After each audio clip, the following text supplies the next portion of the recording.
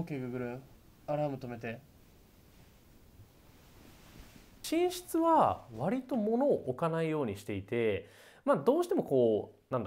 寝室ってやっぱり寝る場所なので妻と2人だけの時間にしたいっていうのもあるし、あとはいろんなものがあると寝る時にいろいろ気が散って寝れなくなっちゃったりすると思うんですよね。なんで、寝る時はもう寝る。で、朝起きたらスイッチを切り替えるためにリビングとか他の部屋に行ってスイッチを入れるっていうのを実際に実践しています。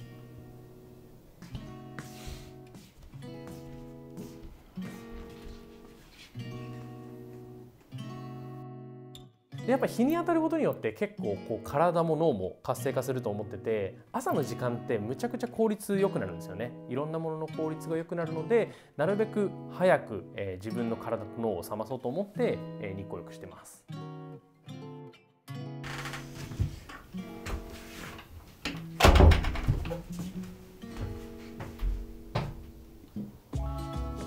一応洗面台は結構狭いんですけども、右側は僕のゾーン、左側は妻のことちゃんのゾーンということで、狭いながらも、なるべくスペースを有効活用して使っています。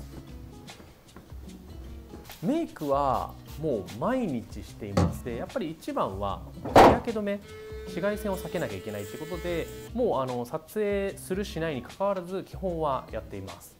でやっぱりメイクをしたりとか髪の毛をセットするとか、服もそうなんですけども、準備をすることによって一日の気合っていうのがそこでグッと入るので、これはもう僕のルーティンとしてマストで入れてる項目ですね。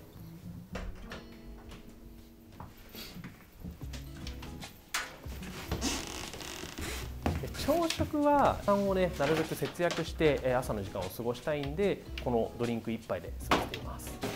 台所はだいぶレトロな感じなんですけども、実はこの家自体が結構築多分40年ちょっと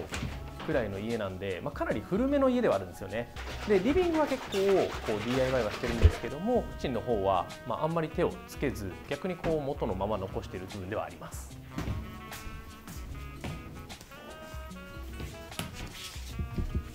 植物自体は僕 2,3 ヶ月ぐらいこれ探してて、でやっと見つけた植物なんですよね。なんでもう可愛くてしょうがなくて、毎朝必ず水やりはするようにしています。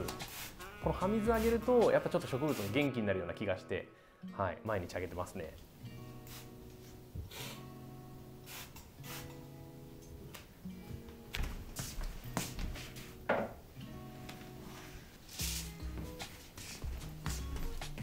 このコーヒーの時間も僕の朝の時間にとってはもうマストな時間で、コーヒー入れるっていうのを一回一回面倒くさいとは思うんですけども、その時間ゆっくりできるというか、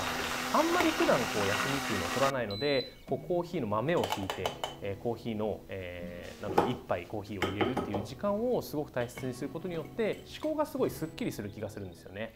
でそのタイミングでiPad とかで1日のタスクとか整理すると、かなり1日効率よく動けるので、そういう風なルーティンにしています。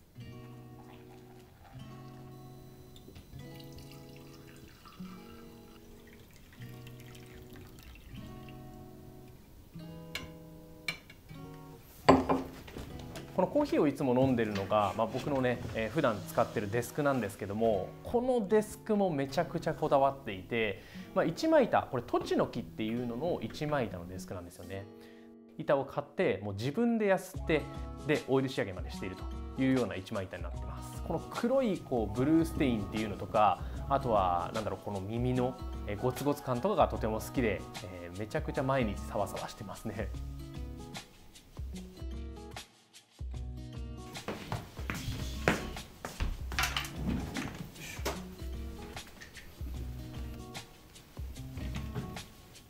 この物件に決めた理由なんですけども、やっぱ一番は日当たりですね。実際この家も窓が南向きになってて、窓が大きいんですよね。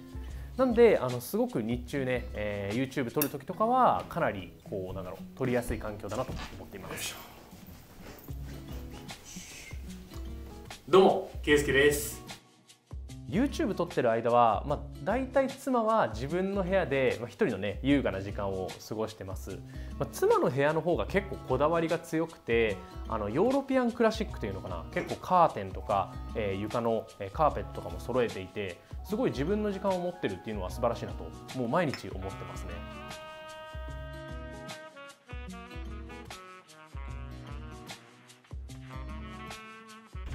基本撮影をした後は妻と一緒にランチに行くことが多いですね。